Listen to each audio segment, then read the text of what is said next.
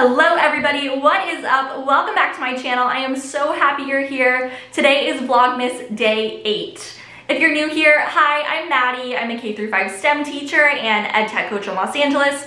I post weekly tech tutorials for teachers, and during this period called Vlogmas, I'm posting a new video every single day for 25 days up until Christmas. So like I said, today is Vlogmas Day 8, and I am so happy you're here. So for today's video, I'm going to be showing you guys some really cool Google Drive URL tips and tricks.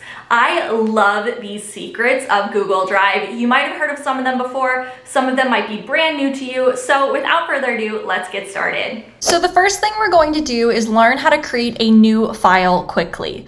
So we're going to go up to the search bar here and we're just going to type in slides.new, and you'll see that it will actually create a new slides presentation when you click enter. This works for docs, sheets, etc.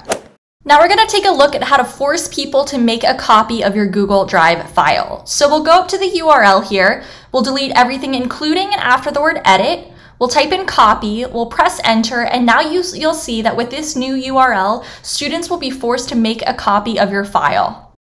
Now we're going to take a look at this preview trick. The way that this works is basically you can share a file with students so that it doesn't have this big bar at the top with all of this distracting information. So if you go up to the URL, you delete everything including and after the word edit, type in preview, press enter, you'll see that the document is clean to share with students.